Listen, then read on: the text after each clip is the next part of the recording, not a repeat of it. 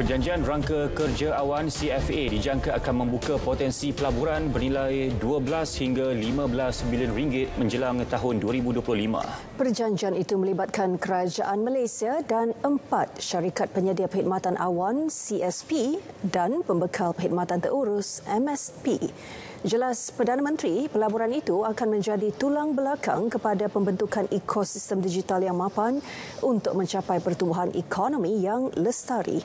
Ia sekaligus menjadikan negara sebagai hub digital utama di rantau ASEAN. Tambahnya, CFA juga akan mengukuhkan lagi perkhidmatan MyGov Cloud, terutamanya dalam penyediaan perkhidmatan public cloud.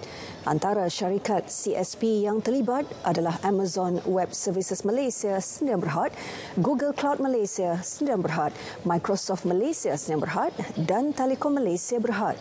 Manakala MSP pula terdiri daripada Cloud Connect Sdn Bhd, Infrasys Solutions Sdn Bhd, Redmix Solutions Sdn Bhd dan Awan Tech System Sdn Bhd.